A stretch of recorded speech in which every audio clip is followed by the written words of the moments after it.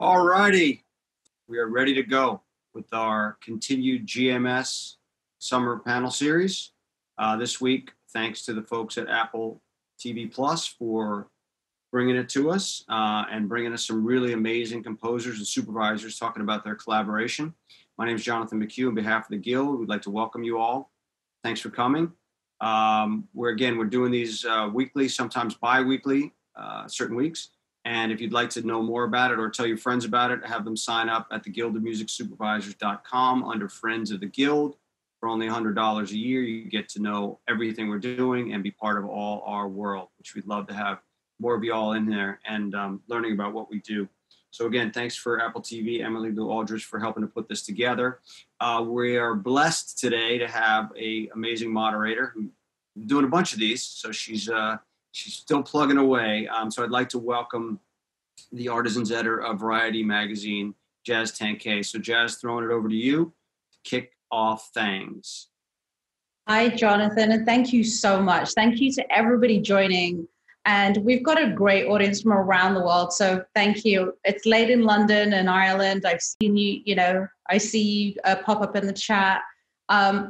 Thank you to Apple TV and Emily for arranging this. This is going to be such an exciting panel because we're looking at the collaboration between music supervisors and composers, that beautiful relationship that brings you the incredible music that we hear in TV shows.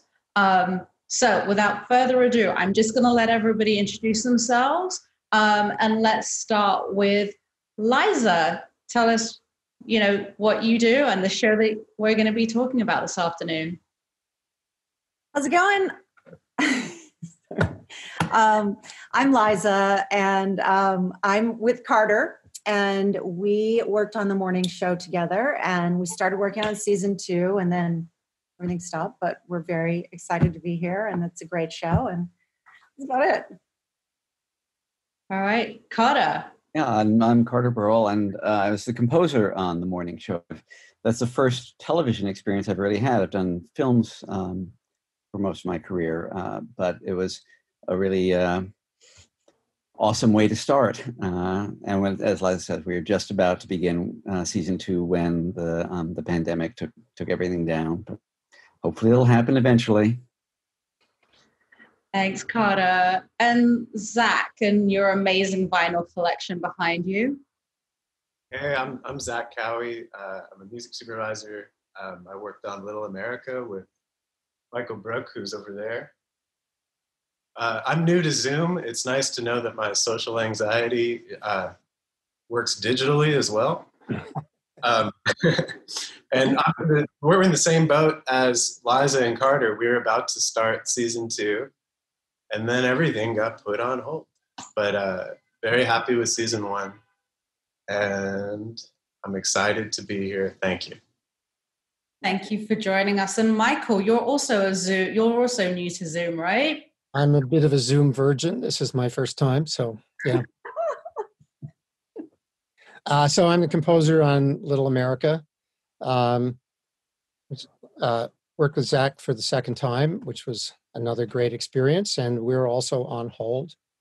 But I don't mind, because probably for Zach last year was just as crazy as for me, and I'm glad to have a bit of a break, actually. But anyway. What about you, DeVoe? I'm DeVoe Yates, music supervisor. I worked with Ian and Sofia on Dickinson.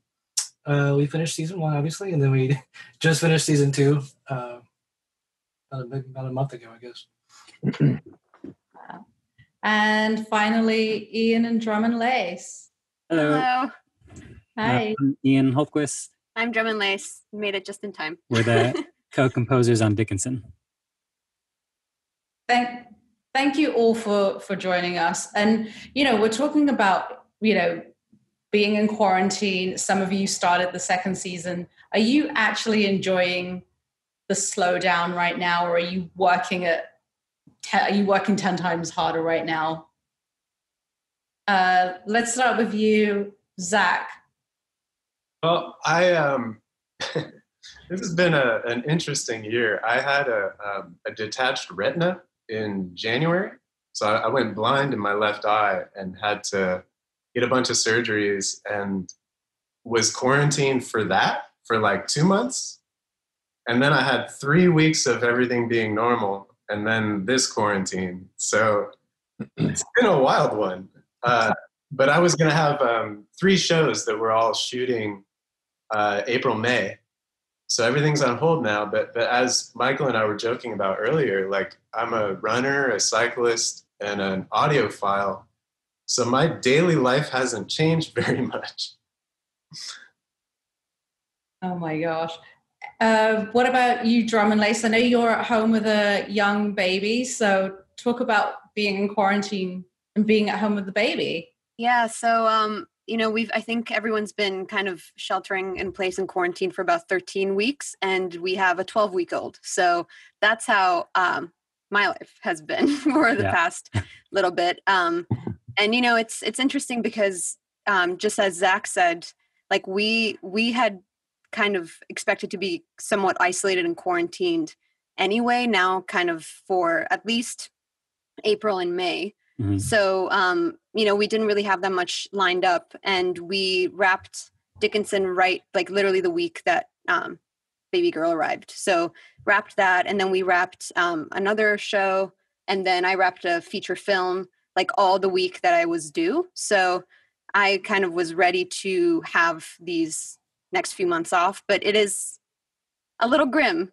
because I was like, oh, I'm going to jump back in and the summer and it's going to be great. And now it's like, we'll see. But the baby's been the big activity. Yeah. Oh, congrats. Yeah. So I'm going to jump to you, Carter, because for those tuning in, we only have Carter, the luxury of Carter till 3:50. So let's talk about working on the morning show. This was your first episodic TV session. So talk about how that differed from working on a movie score. I was figuring out that difference as we went along, and I'll first say I haven't completely figured it out, but the most obvious difference is that there is no end. When I work on a film, I usually have read the whole script. Maybe I've seen a cut of the entire thing, and I have in my mind where I want to get to when that film ends, what I want the music to have done to the viewer, like how it's added up and into one cinematic experience. And with the show, I think when we started, I probably only read the first 4 scripts or something. I'm not sure they knew exactly how it was going to end at the point at which I began the show. And there isn't, by definition, episodic television doesn't have an end. Now, this particular season had a pretty significant conclusion, but and that's true. But I have to say, I just had my fingers crossed. The themes and concepts I introduced in episode 1 would actually pay off at the end of episode 10. I didn't really know how episode 10 would end, and so I couldn't really be absolutely certain of that. So that's very different. It's very more like, flying by the seat of your pants. Yeah. Talk about the collaboration process that you had with Liza between Liza putting in the songs and then you deciding where to put the score in. So talk about. Well, first of all, I just wanted to say, same with me. I'm not a composer, but even as a music supervisor working on a new show where they're starting out, you don't know exactly where it's going. You just really have to listen to the filmmakers, see what they're putting in there in the scripts. Some songs are scripted. And then just listen to their direction and try to feel your way through it. Cause that's so true, Carter. Go ahead. And, so the collaboration was basically, we were together at spotting sessions. I live on the East Coast, but I would fly out. We would do, 4 a day. We would spot 3 or 4 episodes at a time with the producers and editors, whoever was involved in those episodes. And Liza would say what she was thinking of for the song opportunities.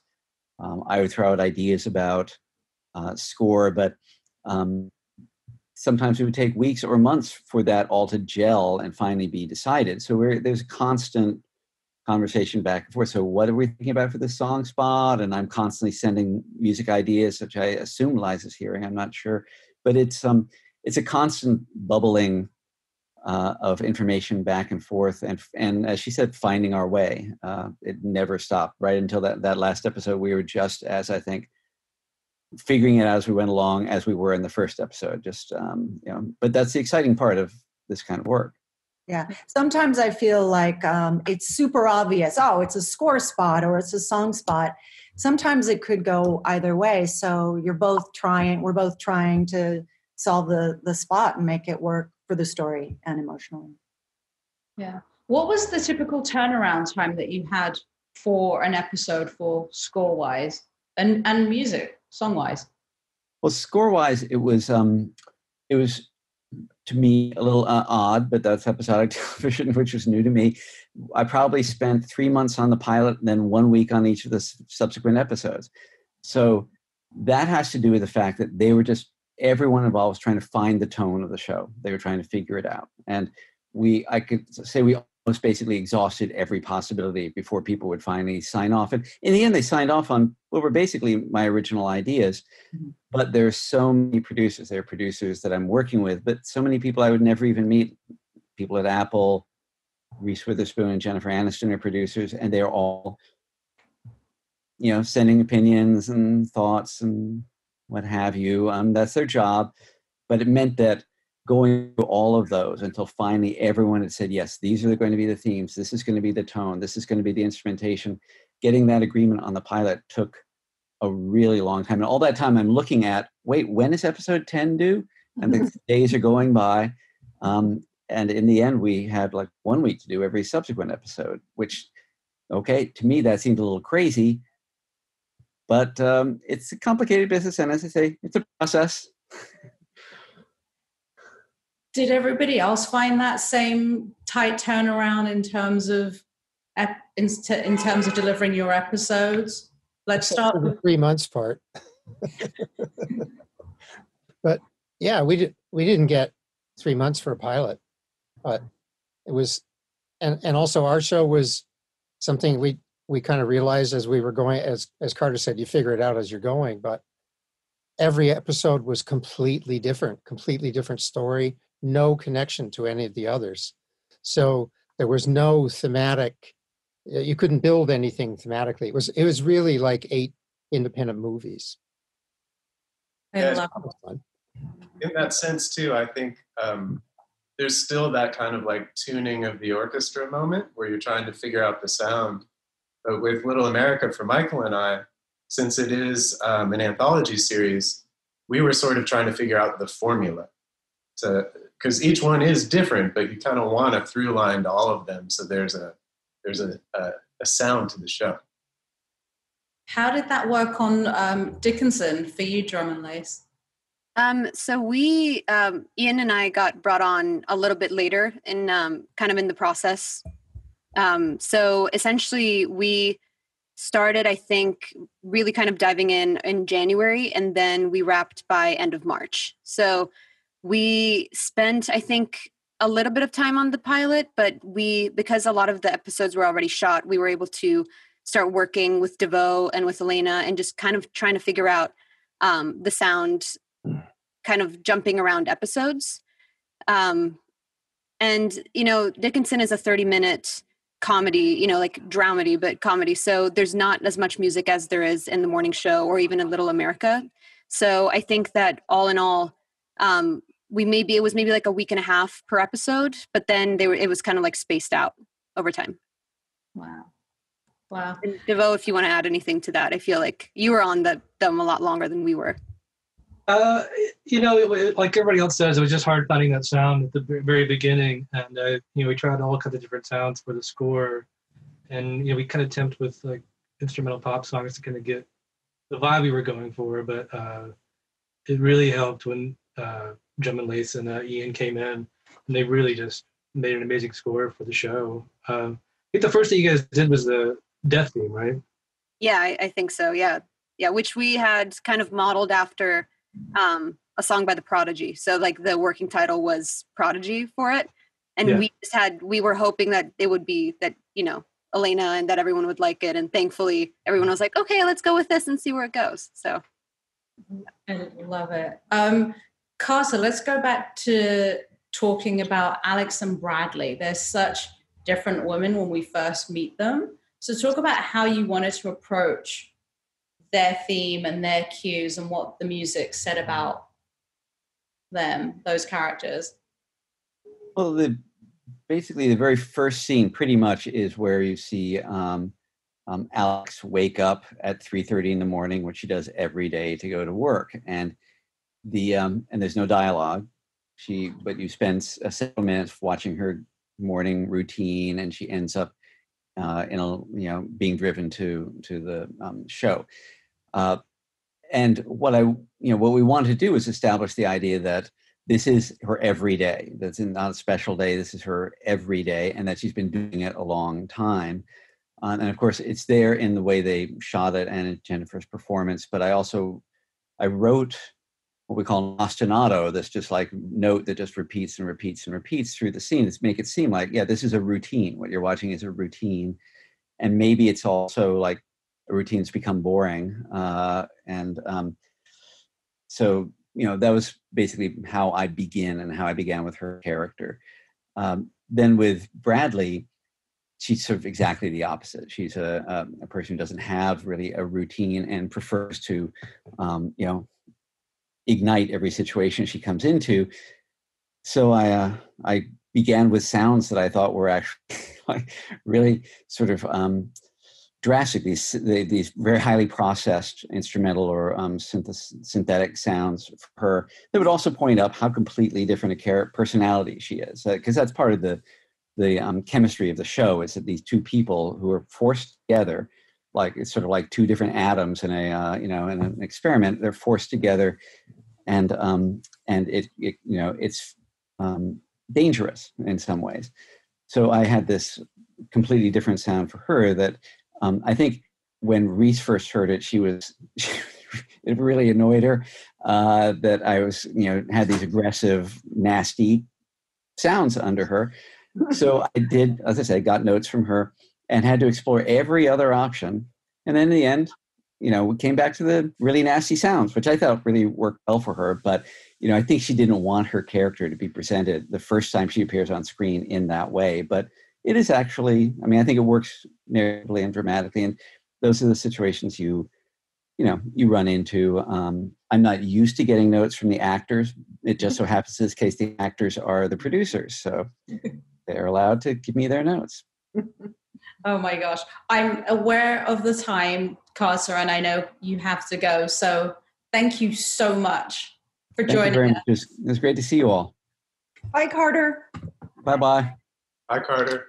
Thank you for making this record. You're welcome. All right. So Liza, let's talk about episode 5. So for those, hopefully people who are tuning in have seen the show because we're not doing any spoilers. But in episode 5, there's Sondheim, there's Gershwin, it's a little Broadway tribute. Talk about how easy it was to get clearance on Broadway show tunes. To be honest, we didn't really have any trouble. We just, so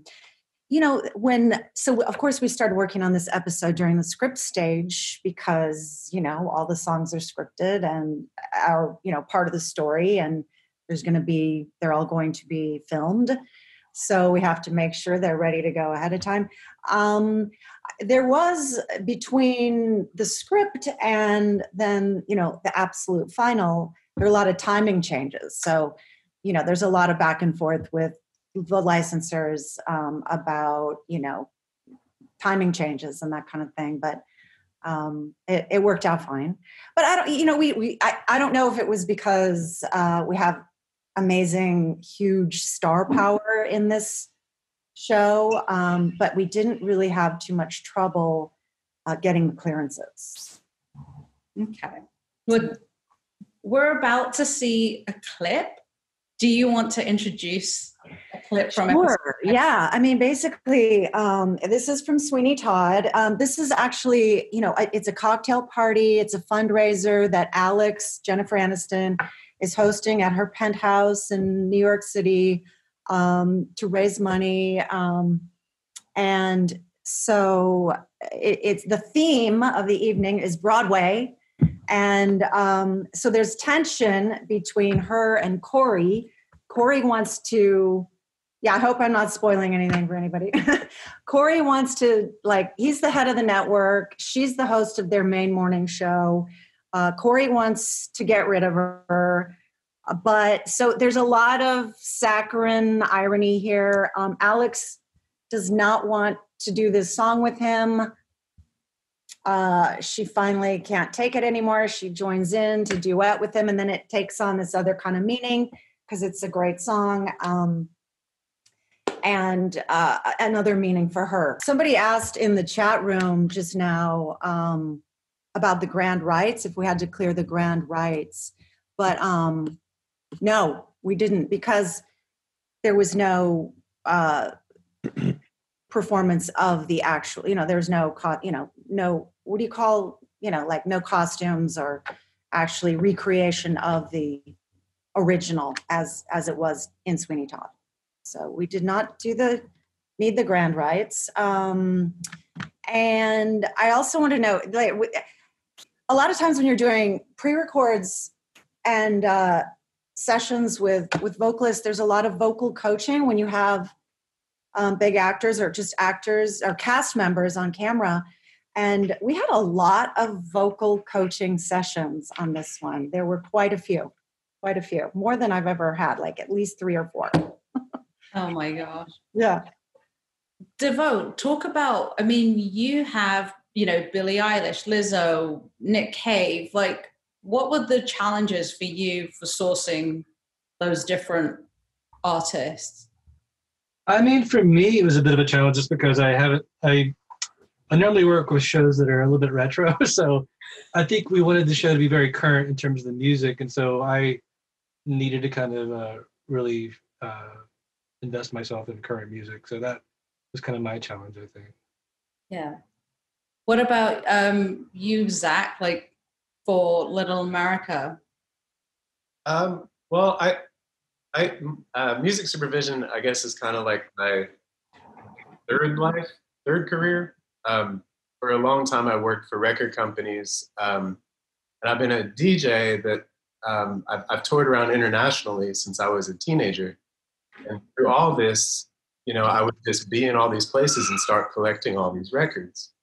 And I'm very, very interested in international music and finding stuff from all around the world. So when I got the call for this show, I was so stoked because they showed me the list of countries, and I had at least familiarity with every spot listed.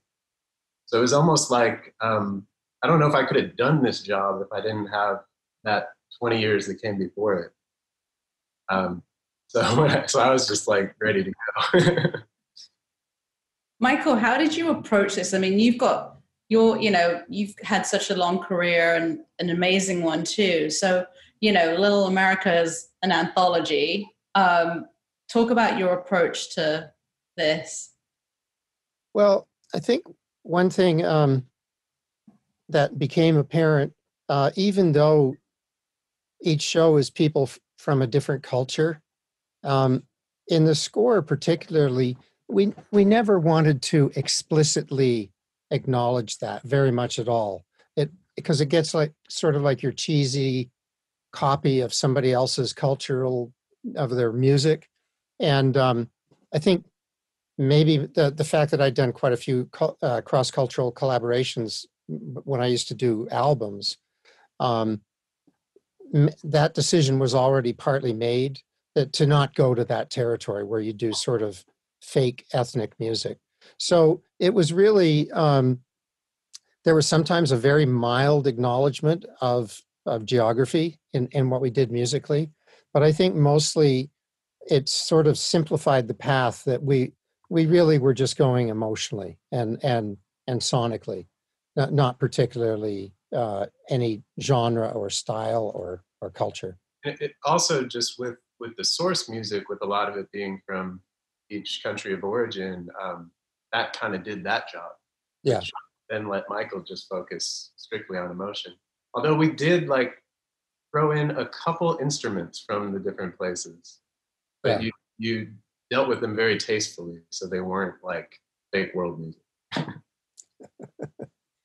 Talk about the mix of like, it's a period show, but the music is so contemporary. Like, you know, did you feel that freedom when, you know, in conversations that you were having with the producers and the directors? Absolutely. I mean, that was Alina's vision, was to, you know, have modern songs there to kind of make it relatable to, you know, modern times. And you know, usually in the scripts there were songs noted for certain scenes or moments, but they were usually just kind of like just guidelines, like an idea of like the lyrical content or the vibe that they were going for. Except for two occasions. One was "Give It Away" by Andrew Bird in episode 4, and then this song, which was originally supposed to be A$AP Rocky's "Wild for the Night." But as I remember at the time, there were some clearance issues with the track, and Alina had gone so far as to like take you know, period dance videos of, you know, formal dances at the time, and she had kind of cut them to that A$AP Rocky track just as a demo of kind of what she wanted the scene to be like, so that people had an idea. But you know, there were some clearance issues, so we had to like pull together some alts, and this is what she chose. Yeah.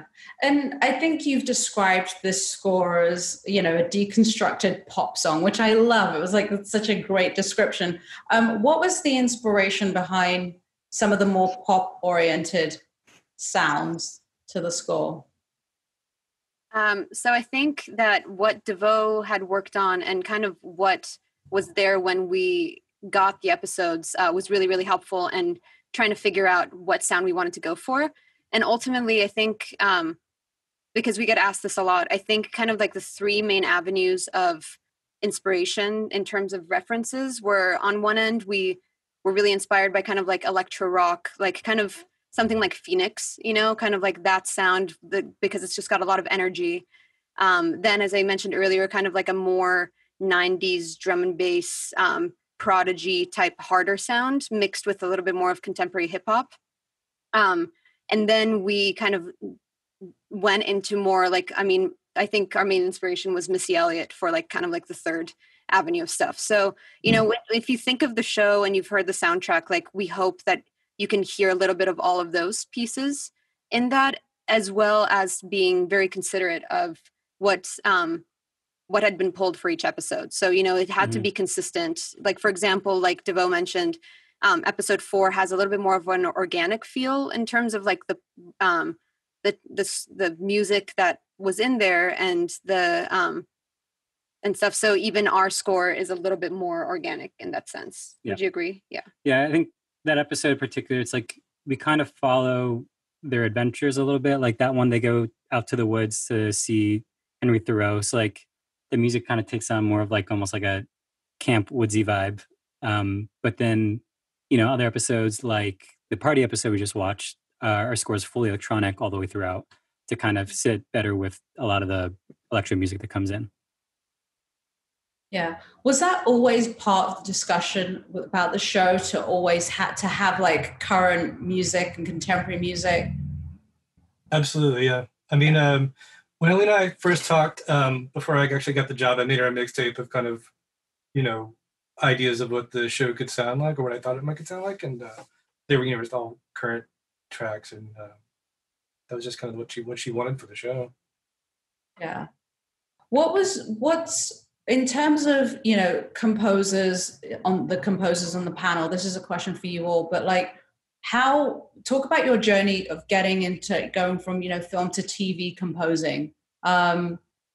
Should we start with you, Michael? Let's start with you, Michael. Well, it was a rocky beginning for sure. I started a couple of TV series a few years ago, and it was a nightmare for me. And then, I don't know, 5 or 6 years ago, started working on the show, The Fosters, and then which became Good Trouble.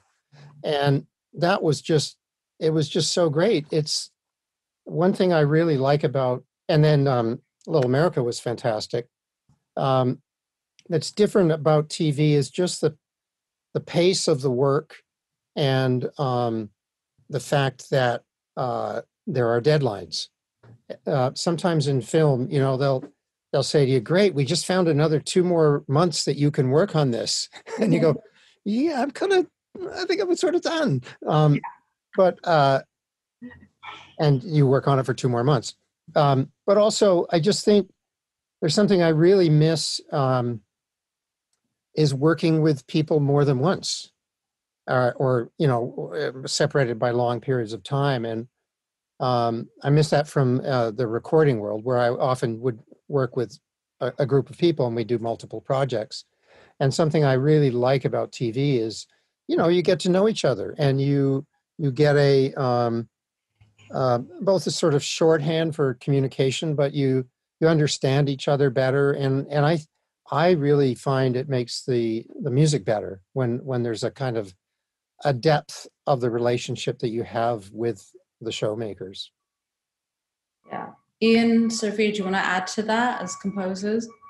Yeah, I think Dickinson was actually really our first time doing proper narrative TV, and we kind of got thrown into it as well, but we were super excited, and the show was so bizarre and crazy that it was inspiring to work on.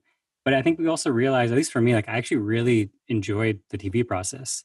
Along with Michael said, I do so many indie films and documentaries that they just go on forever. And it's kind of nice to have these are the months that you're going to be on this project. And when it's over, it's over. And everyone, it was almost like school. We finished right before spring, and then we were all off for the summer. And then, last fall we picked up with season 2, and again, just finished in the spring. And I think I really like being part of a team where, sometimes on bigger films you have that, but not on every film.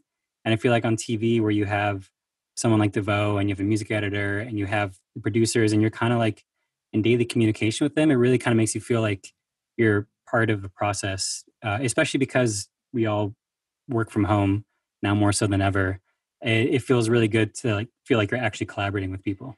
Yeah, and it was really nice to also, in films, you get to develop themes, but you don't always get to develop them as much as you want. Whereas for Dickinson, now we've gone to kind of develop themes and develop kind of instrumental palettes over the course of 2 seasons. And it's just been so exciting to be able to do that, or be we're writing this theme, let's bring the viewer back to something from episode 1, or, there's so much more fun and kind of stuff that you can do, which was really, really great to be able to do on a TV show. So. Yeah. Liza, was there a particular song? Were there any songs that you wanted that you couldn't get, or was that not the case when it came to the morning show? I don't remember. I'd have to look through my notes. Not sure. Okay. Actually, then let's talk about Kelly Clarkson. So what was it about, What Doesn't Kill You Make You Stronger? What was it about that song that just made that the anthem? And was that easy? She appears in the episode, but... that is another example. That was the writer's idea to put Kelly Clarkson in the script. And when I read that, I thought, how are we going to, make this happen? And so we asked, and she said yes. It wasn't hard. I don't know. For some reason, I thought that was going to be impossible and not work out or something like that. But she wanted to do it. But yeah, that was something, from the writers that they scripted to make that storyline work. Yeah. Let's talk about, what were the challenges, whether in composing the score or putting the song palette together for your series. Let's start with you, Zach.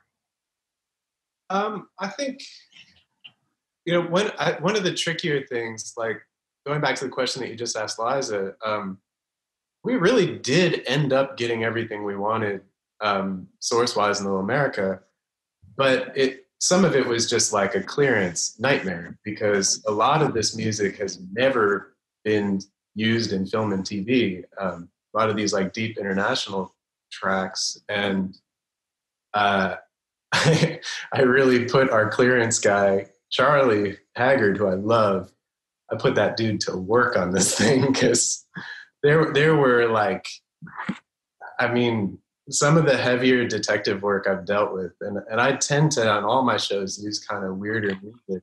This was the toughest.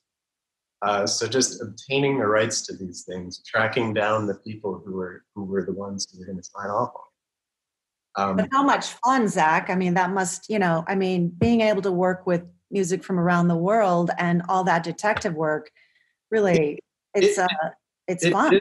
It is very, very fun. But going back to what we've all been talking about with TV, those deadlines, it can be a little maddening to present something to everybody that they love and then be like, can I swear on this, by the way? Yeah, we're not on the... I think you can. I'd say you can.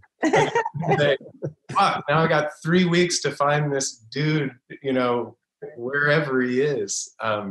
So that got really tricky. But another comment on this, like the difference between film and TV, time-wise, I actually love the deadline of TV. I'm a big jazz nerd and really kind of live by that first thought, best thought idea. And I love on TV that we don't have time to try every single thing. We just find the thing that works and ship it. And I love that. I couldn't agree more. Amen. It's not that we're all lazy. It's that there is some magic when you first find a piece or get an idea that works. And I'm sure all of us have had this experience where you kind of chase that forever, and then you come back and you go, you know what? The first one is the best one. And it's not always, but it really often is. 95%.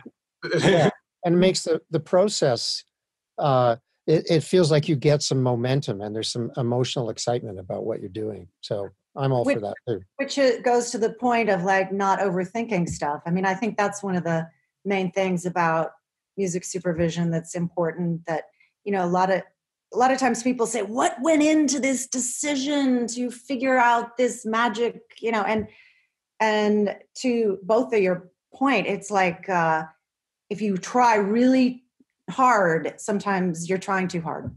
I couldn't agree more. Like when you catch the feeling, you're done.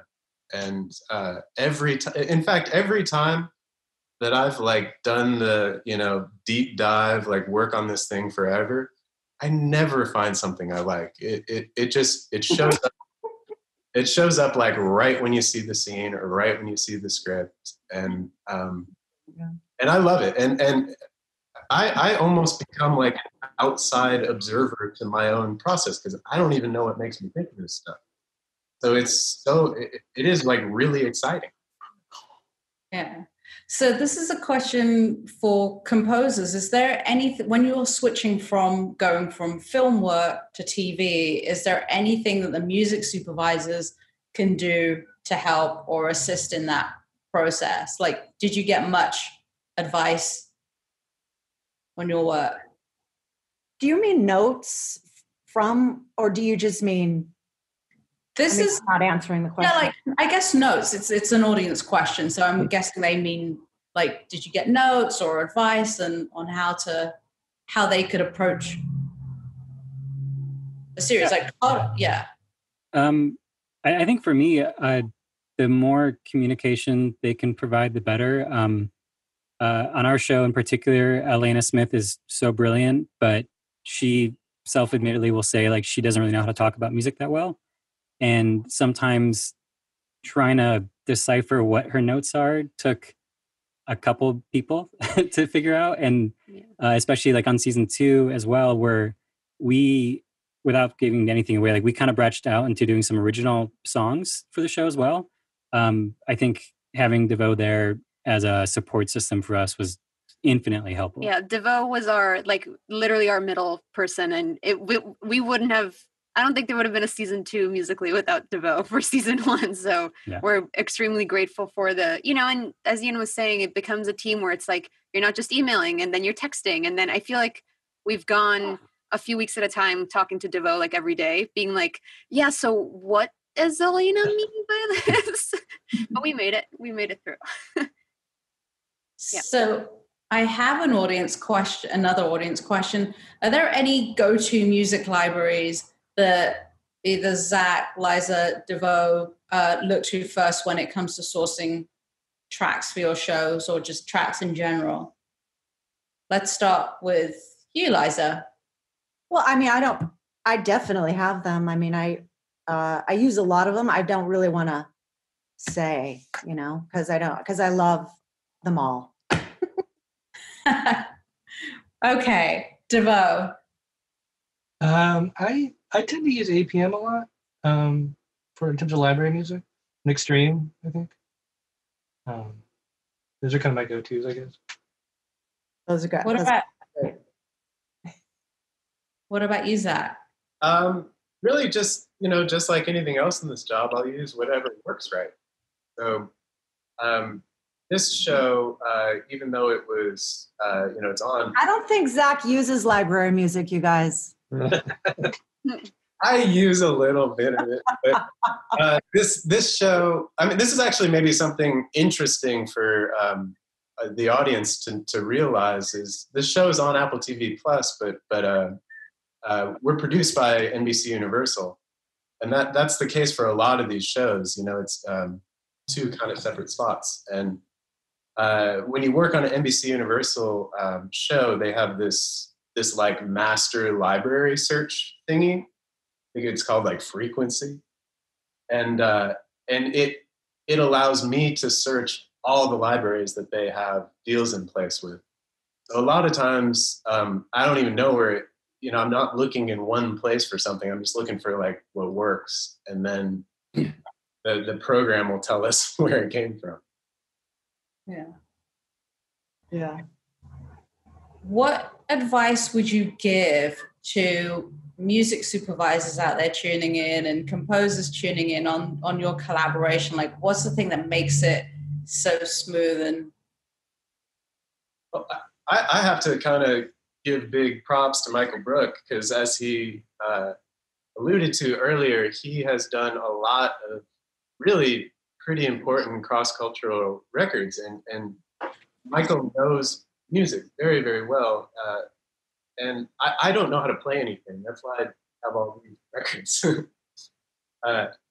So what was wonderful about working with him is he understood my references. Even if they were like obscure, I could mention some crazy Nigerian artist and Michael would know who he is. So that's the way that I communicate, and it worked so well with Michael because he had the vocabulary. And weirdly enough, our music editor, Richard Henderson, he did too. And it was kind of like a bit of a miracle that these three nerds find themselves in this one place. We all spoke the same language already. So it's really finding that shorthand, and just that's it. The shorthand came very quickly with Michael, and I'm very grateful for that. I think the other thing that, it went just slightly going back to the difference with film and TV, there can be a difference, and sometimes there isn't in the role of the music supervisor. But I've worked on quite a few films where I didn't even know who the music supervisor was. They were somebody in New York who maybe picked some songs or something. They had zero involvement, and that wasn't necessarily a problem. But when you have a music supervisor who becomes part of the process, it can as I think Drummond Lace or Ian were saying, they can really help with the communication, and also they're kind of trusted by both parties. And so I think that can really help the producers. They feel that it's not just the composer trying to push some idea on them. The music supervisor thinks it's a good idea too. Or also the music supervisor can, often they'll come up with suggestions that I've sort of reached a dead end, and the producers have reached a dead end. And I find often they're real sort of logjam breakers that in a creative way that helps immensely when it's needed and when they're up to it? So Little America is an anthology series. Each episode based around different main character and chronicling their immigration into America from their country of origin. So this episode is about Igwe Buna, who comes from Nigeria to the American South in the early 80s. And kind of the formula that we cracked for a lot of these episodes was representing in the source music the country of origin, in this case Nigeria, but also representing the sound of whatever America they're showing up to. So this was an absolute blast for me because I got to combine, like, I brought props, by the way, like Waylon Jennings and the Lijadu sisters. That hasn't happened, and that's exciting for me. So I am a huge fan of the Lijadu sisters. Yay, me too. I worked a lot on a compilation reissue series by a guy called William Anyabor. Anybody knows him? Yay. Here's some original Nigerian Anyabor records. Yay. So I met the Lijadu sisters through David Byrne and my friend Eric at the Wakabop when they were contributing to a William Anyabor tribute concert. And I DJ'd the show and hung out with them, and they're like magic. They're the kind of twins that they like alternate words when they talk to you. And they wrote on my record, "This is not the last time our paths will cross." Flash forward like 7 years, I'm working on a Nigerian episode of TV, and they were like, an obvious first choice. And in very, very sad news, Kehinde, she passed away weeks before the show came out. Oh my But God. she got to see it, and she was very, very, very proud of it. So going back to what Liza was saying earlier, like that's a huge added benefit to doing this job is, they'd never had their music anywhere before. And we got to do that. And we actually used them twice because when I played the group for all the producers, they freaked out. They're like, we got to use tons of this. Oh, cool. Yeah. So how do you find inspiration for your projects, whichever one you're working on? Obviously, Zach, you've got such global, you go globally for your sources, but what about the rest of you? Yeah. Liza, DeVoe, let's start with you. Inspiration? Just kind of depends on the project. Like, for instance, like Righteous Gemstones, I listened, really delved into gospel and country and just almost like it was like a PhD, just try to like listen to as much of it as you can, and just really get in there and spend all day, every day listening to it and finding the gems, Yeah. I watched not just collecting records, but I watched tons and tons of movies, and I've been known to borrow a few things from movies that I see. But yeah, it's great. Like, I don't know about you guys, but the Criterion channel has been nonstop over here during quarantine, and you can get a lot of ideas by just studying people who are way better at something than you.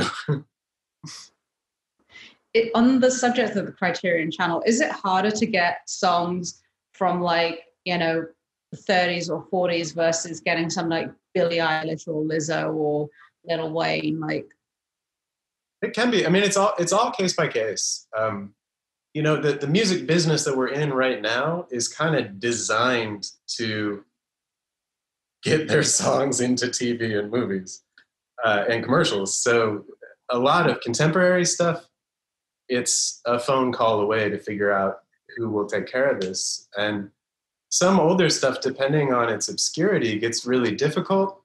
But you also have to remember that so much music from the past is even if it's on a weird little label, it's a subsidiary of a major label.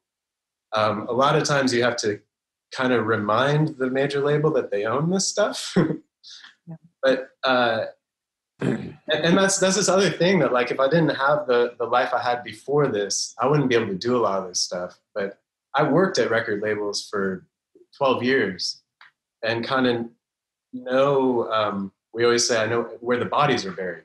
Like, I kind of know what catalogs went where. So it's all totally case by case, but I'd say, I'll speak for myself. Generally speaking, the newer stuff is much easier to figure out how to deal with.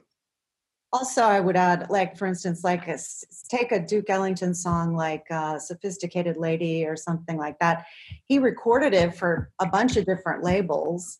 So a lot of times, like, what if your showrunner rips it from YouTube, and then you think you think you've got the right master, you license it, and then you realize once you deliver the correct cleared file to the music editor or something like that, that it's a different master. And so that can be one of the pitfalls of music from the 50s and before. That's kind of tough. But anybody wants to know, this is the best version of Sophisticated Lady. Oh my God. And what label is that, Zach? Over there. What label? Well, this is an amazing record. It's Masterpieces by Ellington. This is one of the first. Yeah. Okay. This is one of the first recordings ever put to tape. Done in like 48, came out in 50. And it's like the best sound you'll ever hear, sonically. Anyway. We planned that. His visual aid. Like, we talked about that ahead of time, right? Duke Ellington for life, everybody. How did that happen? Oh, it was sitting right here. Weird. I do want to talk about the death theme on Dickinson quickly, because we hear it obviously in the first episode, and it comes back later on in the season. So talk about what you wanted to do with those versions. Well, so we knew that we wanted to do something that tried to be as cool as the character of Death was, which, is played by Wiz Khalifa, and he's just so cool, and he's got so much swagger. And, Emily's just so in love with this character and what he symbolizes that we had to find something that fit within the sound of the show, the contemporary sound of the show, but also had that bit of, I hate to use the word sexiness, but like a little bit of sexiness, a little bit of danger, and also, sound like a song. So we just kind of dove in, and it was mainly, it started off with a bunch of just analog drum machines. So I think I was like programming my my Tempest drum machine and just kind of trying to come up with sounds that sounded a little bit old school, kind of like, because a drum machine like the Tempest, you can't swap out samples. So it's like the samples that are on there are the things that you use, which is why like an 808, for example, is like so recognizable, because it's just a sound. So I think that using the drum machines and using analog gear really also helped to kind of cement a specific type of texture with things. And we wrote kind of like a longer suite version first, which then we kind of cut down in the different episodes. Like in episode 1, you first hear it as like a little teeny tiny kind of like comedy sting. And then at the end of the episode, you get to hear the whole thing. Mm-hmm. And then we went as far as on, I think it's episode 9. Yeah. We did kind of like another version, which I don't know if you'd call it like more romanticized. It's just a little bit different. It's like sad rock version. Yeah. And it's like a little bit more like sway, to kind of fit with the drama that happens in episode 9 without giving anything away. And yeah, I mean, it was a really fun theme to work on and getting to use samples. And I don't know, do you want to add anything else? No, that's pretty good. Yeah. So one of the last questions, what advice would you give to people trying to get into either music composing or music supervision? I'm going to start with you, DeVoe. What advice would I give? I mean, one thing that's really helped me, I feel like, is learning Avid so usually, they'll send me cuts that are dry, and I'll cut the songs or temp score in sometimes. And it just really helps me kind of like wrap my head around the scene and like the beats, so I don't know, that's been helpful for me, I feel like. Michael? My impression is that all the composers I know, and many I know of, everyone seemed to have a radically different path into scoring. Some people were in bands, some people were assistants to other composers. Some people were, they went to school and studied it. So in terms of getting into it, it seems as there's a huge number of ways you can, and it's in that sense, it makes it hard to give people helpful advice. Just work on it, and then as soon as it's kind of like if you can get anything closer to that goal, no matter how sort of much of a detour it seems to be, just do that. Because I don't think there's a formula for it. It's not like becoming a doctor or a lawyer. The path there is very clear, and what the credentials you need and all that. But for film composers and TV composers, it seems everyone has a significantly different path. Yeah. Zach? I agree with Michael that I didn't set out to be a supervisor. I really fell into it. And I get, I'm sure all of us supervisors get asked this a lot, like, how do I start? How do I start? And the only advice that I can really give is to just study as much music as you can get your hands on, which has never been easier than in the age of availability. Because, you go in there with sort of a maybe a quality standard and a bit of a taste level. But it's always the projects that pick the songs in a way. Like you see the footage, you see the scripts. Those things make the decisions, and the job as a supervisor is to just pick the best version of the thing that works, that moves the story. And the more music that I think of it like it's like different colors of paint. And the more music the more paint you have. And so I say to everybody, just like study. And when that's the move, you'll be ready for whatever project they put in front of you. Yeah. What about you, Liza? I mean, just what those guys said, totally. I mean, there's no set path. We've talked about this on these calls before. There's like, everybody has a different story. I got into it through poetry and spoken word and working on a poetry documentary and realizing that it was an actual job to put music with poetry in a documentary. So it's like everybody has, and I've been a DJ, I know people, I am still a DJ. I've been a DJ forever. It's just that, I have friends that came to music supervision through being an attorney or, there's no formula. I just think the only way to approach it is kind of like what Zach was saying, just like listen to music, like pretty much while you're awake, you're listening to music. And then and learning and discovering it and asking questions, okay, and learning about music so you have your palette to work with. But then volunteering to do anything, and just pretty much anything for anyone in terms of, I'll clear that song for your internet project, or even for your Instagram thing, or anything. Just do whatever you can to learn how to clear music, and one thing leads to another, hopefully. Yeah. Ian, Sofia? I was going to say, on the composing side, I'm going to let Ian talk about his experience as well. But personally, when like Ian and I both went to school for scoring, and that's where we actually met. But then in terms of kind of getting into it, it's very daunting when you're like, okay, I want to be a film composer.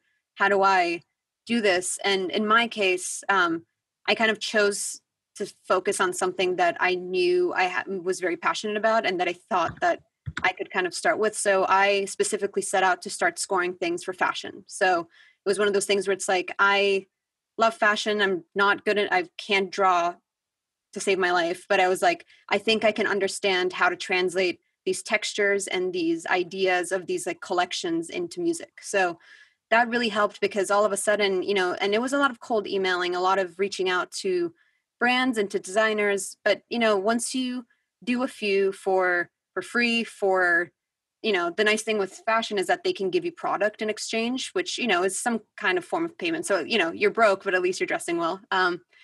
And before you know it, you've got a resume built of music for picture. And, you know, from there, then you can start reaching out. You know, if you're still in college, then you've got the advantage of like, there's possibly like a film program happening. So you can do that. And I don't know, I feel like specializing and just kind of like keeping your scope, not necessarily super broad for me helped, but I know that a lot of other people, the broadness of the scope is what ultimately is better because then you get to work on any number of things. And the thing that I like to say is just like, because we get asked a lot how to get into scoring is honestly, so much of it is to just be a nice person and to just be someone who's like dependable and reliable and like, Yeah. you know, be honest. If you can't make a deadline, like tell them, don't let the deadline go by and ghost them. You know, it's just so much of it is just being a good human being with your other collaborators. And I think we see that a lot of people don't necessarily do that, which is very puzzling, but you know, you want to build good relationships with people because then you end up working with the same people often. And I don't know, I'm done talking. I mean, I don't know what else I can add to that, but I think what everyone said is totally accurate and spot on. It's a matter of knowing music. I think from the composing side, at least for me, it was almost more about studying film than music.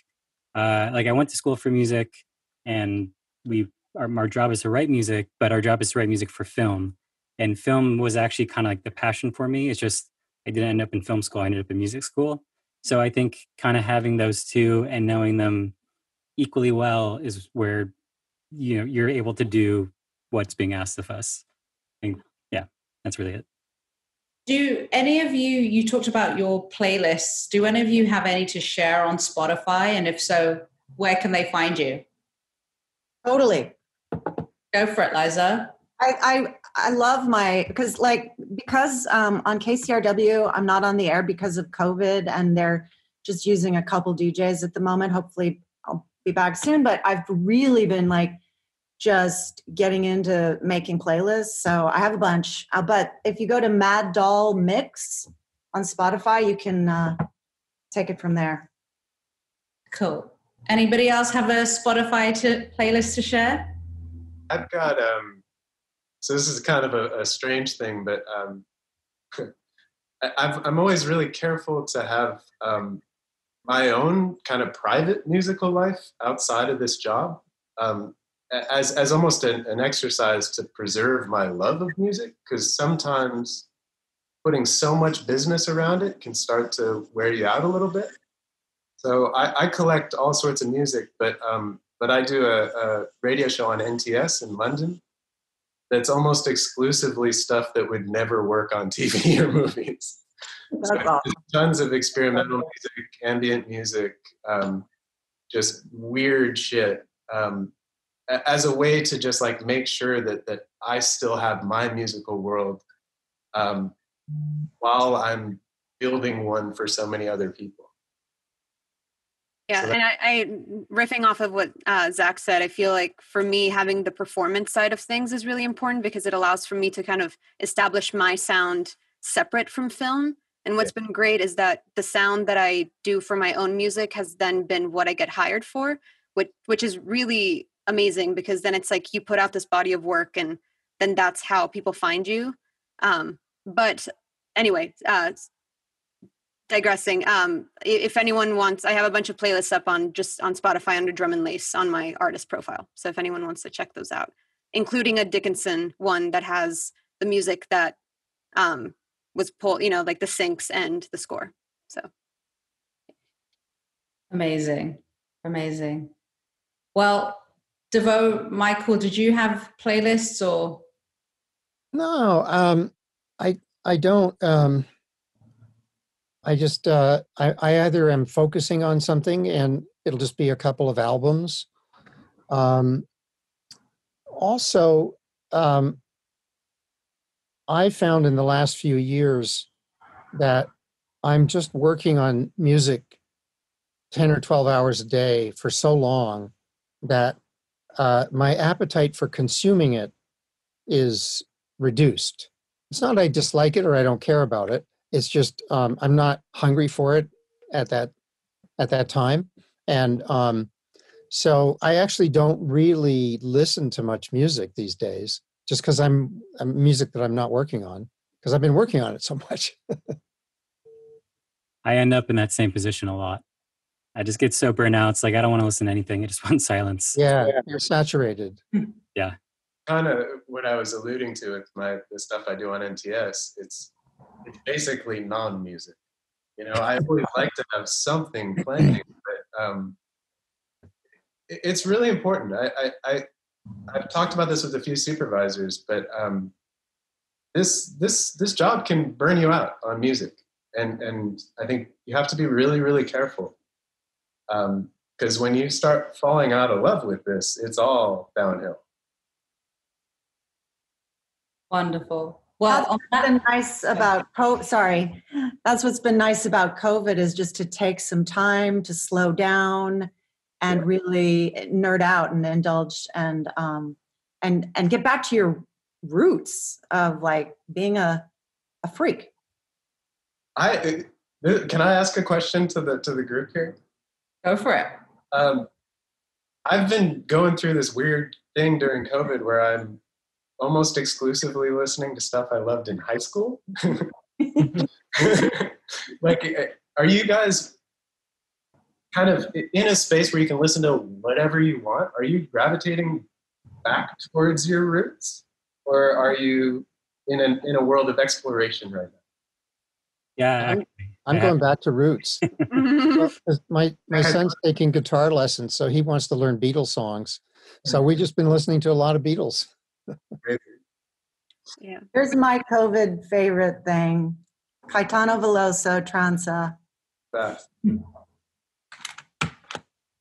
We've been listening to a lot of stuff, nostalgic stuff, just to introduce this little wonderful creature to it. So, yeah. I've listened to the Scream 2 soundtrack a lot. Awesome. Yeah. That's so That's random. what I do in here. That's so random. What? I love that movie. Oh my gosh. I love it, and I appreciate you all this afternoon for joining myself and the Guild of Music Supervisors, and it was such an incredible discussion. We could have spoken to you for the rest of the afternoon, but I'm going to hand back to Jonathan, and thank you, everybody. Thank you, Jazz. Yeah, thank you. This is great. Yeah, Thank you, Jazz. All so much, Jazz. Amazing job as always. Only her third Zoom of the day. So you guys, thank you again for your time, and for everybody tuning in. We'll be doing these weekly and sometimes bi-weekly. Netflix is next week. We'll be talking to Nora Felder from Strange Things, Barry Cole from Living With Yourself, Matt Biffle all the way from the UK talking about the music on sex education, Morgan Rhodes, Self-Made, Gabe Hill for Black AF, and Ben Hochstein on My Block.